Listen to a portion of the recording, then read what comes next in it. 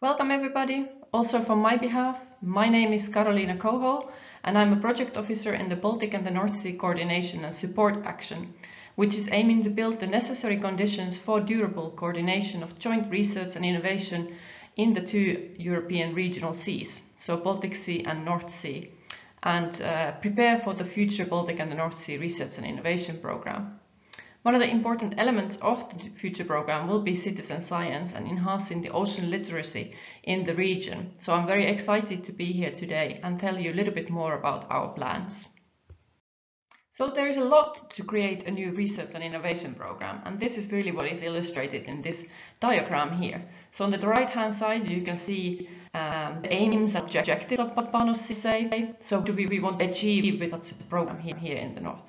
And in the middle you can see some of the work packages, so some of these mechanisms or tools that we are creating at the moment in the programme to ensure these successful outcomes in future. And one of these important tools or enablers that will allow us to reinforce the long-term impact of the research and innovation in BANOS is citizen science. So here we are aiming to use citizen science a little bit as a tool to get more out of research and innovation as planned.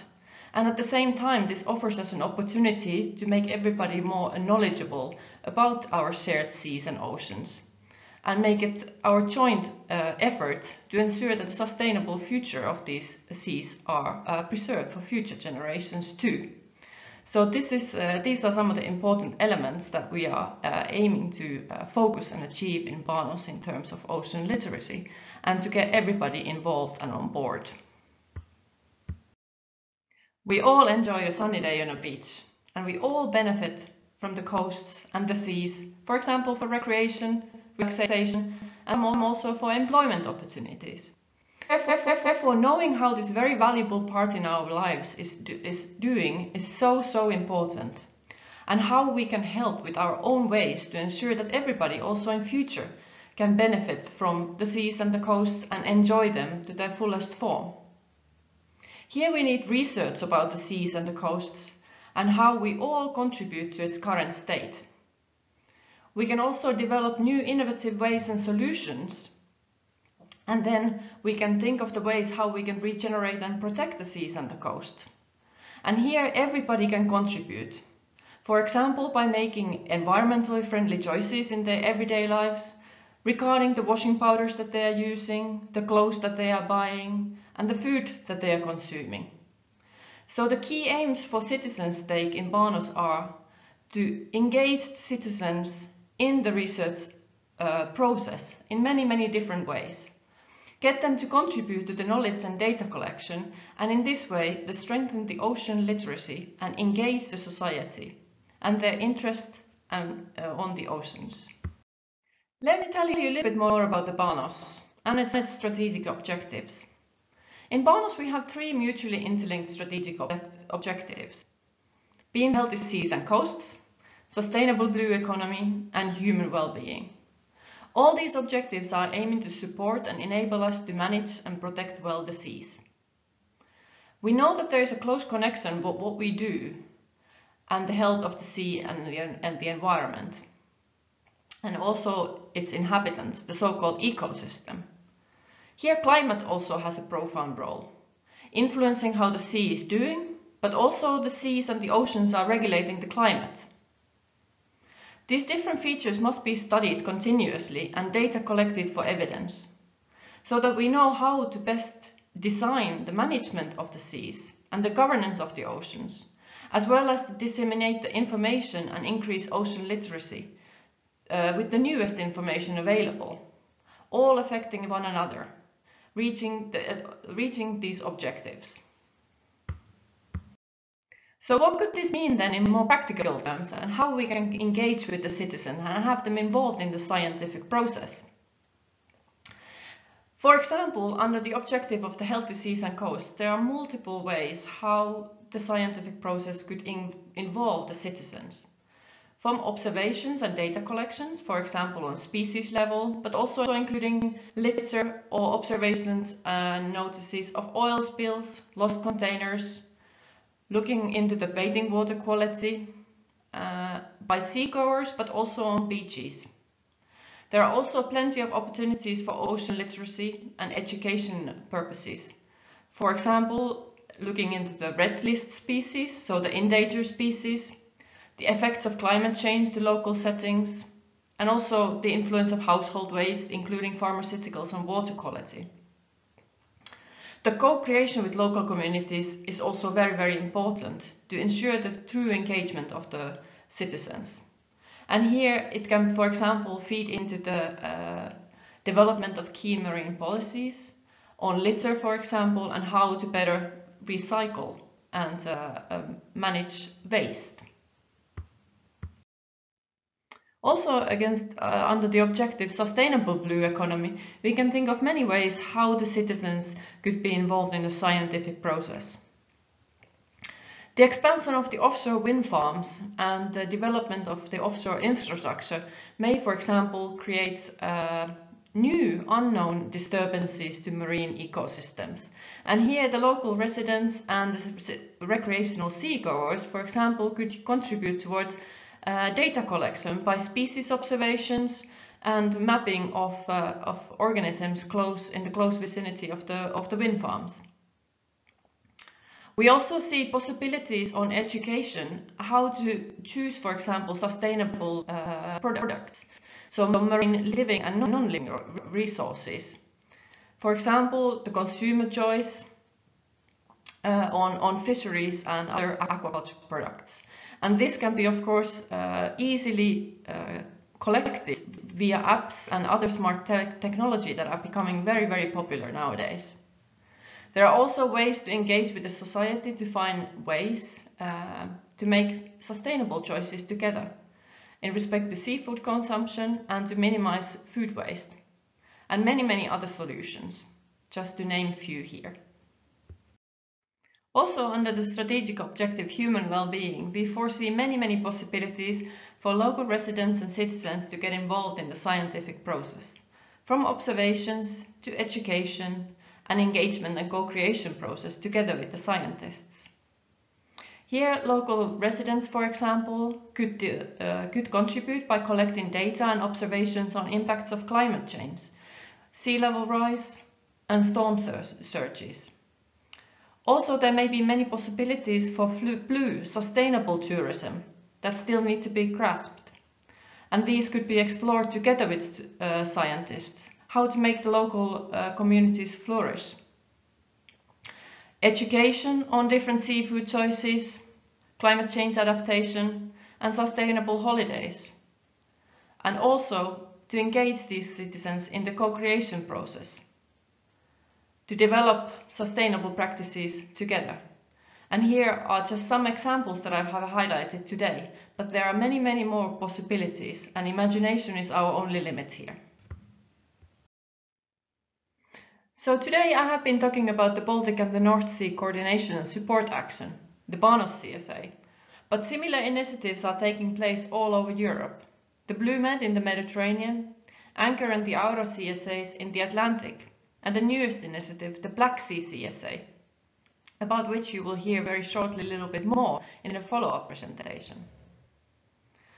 All these CSAs are part of a European regional sea basin strategies, and in future they are going to contribute towards a climate-neutral, sustainable and productive blue economy partnership candidate that is likely to be funded under the Horizon Europe, the next European framework program.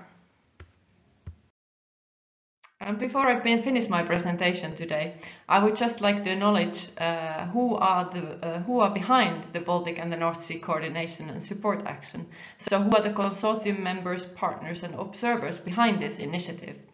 And these are the research and innovation funders of the Baltic and the North Sea area. Also involved are the strategic partners, of which include environmental commissions, the HELCOM Commission and the ORSPAR Commission, the International Council of Exploration of the Seas, the ICES, and the JPI Oceans. Important observers are also Academy of Finland, PELSPO, and the Commission. And if you would like to know anything more about the Baltic and the North Sea and Coordination and Support Action, or the future activities and plans for the research and innovation program. I strongly encourage you to go and check out our website. Look for the latest news, follow us on Twitter, or you are always more than welcome to send us an email. I'd really like to thank you for your attention today, and I wish you a lovely day. Bye-bye. Hi, my name is Anca Gheorghe and I'm a Public Events Coordinator and Project Coordinator at Mare Nostrum NGO from Romania, actually located in Constanța on the beautiful Black Sea coast. In the last years, one of the explored area, it was citizen science, which is a very important aspect and useful resources this day and represent the added value brought by citizens for science, research and policy. In the Black Sea country, this concept is relatively new and included in some projects in the last 3 years. One of these projects was Anemone, assessing the vulnerability of the Black Sea marine ecosystem to human pressure, funded by the Black Sea Operational Program. Citizen science was used in Anemone project by all involved partners in 4 Black Sea riparian countries, Bulgaria, Romania, Turkey and Ukraine. Having in mind the previous experience of the partners involved in the activities with citizens, Anemone project offered a very good framework to implement citizen science at Black Sea basin level. In this consortium, we were 4 partners, 2 from EU countries and 2 for non-EU countries, but the activities were built in order to involve more citizens in common activities. The purpose was to prove that citizens can provide real, useful and accurate data for scientists to use. The project partners involve citizens in 2 main activities during the project implementation: marine litter monitoring and cetacean monitoring. Actually, these 2 domains are the ones that involve citizens in several activities and data collection organized by different institutions from Black Sea riparian countries in different projects. In Anemone projects, over 200 citizens were involved in marine litter data collection. Over 160 people were trained about how to monitor the cetaceans and over 2,000 people were involved in monitoring and data collection activities implemented actually according to the European methodologies like Marine Strategy Framework Directive. Just by looking at the number resulted, it is clear that it would have been impossible to reach such an extensive extent by only involving researchers. And I'm saying this because all these data are uploaded in European and international database with scientific purpose like EMODNet, Marine Litter Watch or OBIS. And this is one of the most relevant examples on how citizens can contribute and bring benefit for science and how they can help the researchers. The success of these activities with citizens was assured through a complex process of public engagement and continuous communication. In order to have a useful citizen science project and to maximize the results for all the stakeholders and beneficiaries, it is very important to have a clear and agreed process and to communicate all details to all participants. The direct involvement of citizens in the beach monitoring action and the cetacean monitoring process raised awareness of the current issue in a scientific way, diminishing the effect of media news that presents only sides of reality, most of the time being considered as fake news. Moreover, the community created had the chance to interact and discuss with some researchers that explain the way data will be interpreted and how results will be extrapolated for the whole area or country. Besides practical activities of data collection, citizens were involved in identifying different measures and solutions during several workshops organized in projects like Marina, Marlisco, Anemone, Marlitter, and more all. Citizens felt more dedicated because they were part of the solution finding stage, and in the next part some of the measures identified will be presented and analyzed from the policy value point of view. Becoming part of the monitoring stage and having the possibility to propose measures and solutions that have a high chance to be adopted give people a sense of ownership of an area, an issue or a project. In this way, citizens will ensure the follow-up and the sustainability of the process. Looking at these activities which target the citizen science approach, at the way in which citizens are involved, it made me think of other activities that were developed in Black Sea countries long before this concept was defined. We can speak here about the Coast Watch survey, which started more than 30 years ago, designed to give an overview of the states of the coast, working with local groups and individuals around the coast of Europe. The survey has adapted over time with updates from paper maps to modern GIS and was aligned to EU water law like MSFD. For several years, Coast Watch survey was also done in the Black Sea. Actually, Mare Nostrum did this Coast Watch survey for around 10 years. We did this survey with the help of volunteers and educational institutions, identified and catalogued the type of waste presented on the beach. Mainly, the human impact was analyzed in facing the numerical inventory of beach litter. Also, the Standing Monitoring Network is one initiative that during the entire year there are conducted systematic observation activities in the Romanian seaside through this network. This program provides annually the collection of data and the occurrence of dolphin in the Romanian coastal waters, catches and stranding in the Romanian seaside area, and this is implemented for over 10 years with the help of teachers and educational institutions from primary school to high school. In Bulgaria and Turkey are built networks that help to collect data about Black Sea dolphin using different monitoring methods. Citizen science brings a lot of benefits for society, for science, policy, and for the participants themselves. The main benefit of involving citizens in science activities and then in a measures proposal is the fact that people become more aware, directly involved and concerned.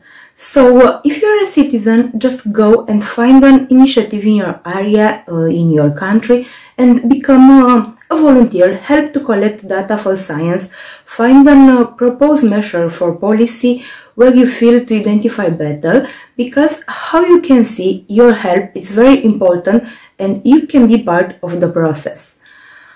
Also, dear researcher, just look at the numbers resulted in these initiatives presented here. It is clear that it would have been impossible to reach this number only by involving researchers. With clear indication, citizens are the most valuable resource that can help you, especially in data collection, which is a long and difficult process for research. If you are a politician or decision maker, just think twice and find ways to involve citizens in finding measures and solutions, because this will represent an essential step made to have the actions carried out, focusing on the real needs of the community. Thanks for your watching attention, and just have in mind that despite our file area, at the base we are all citizens, even if we are researchers, students, teachers, and we can be part of different activities dedicated to citizens.